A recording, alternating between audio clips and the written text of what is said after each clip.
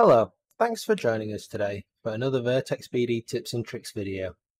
In this one, we're going to take a look at creating a floor truss with Z-hangers.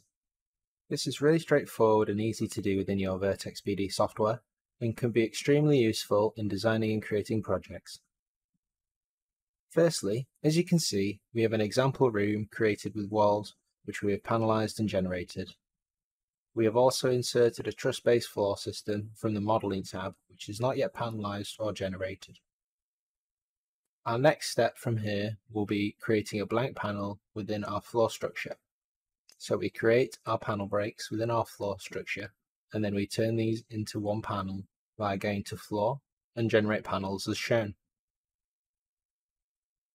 Once we have completed that, we then go on to creating our Z-hanger floor truss structure by navigating to the Truss drop-down and selecting the Floor Truss option.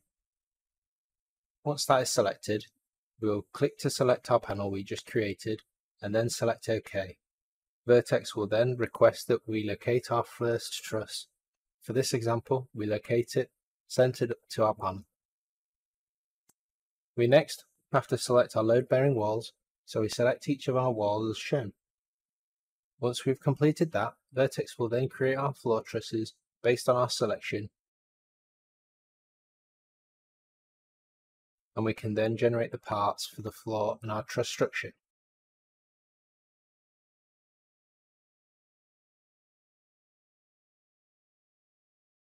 And once we've completed that, our Z-hanger truss structure will be generated as shown. This can be replicated as needed for your project's floor structures you create within Vertex BD.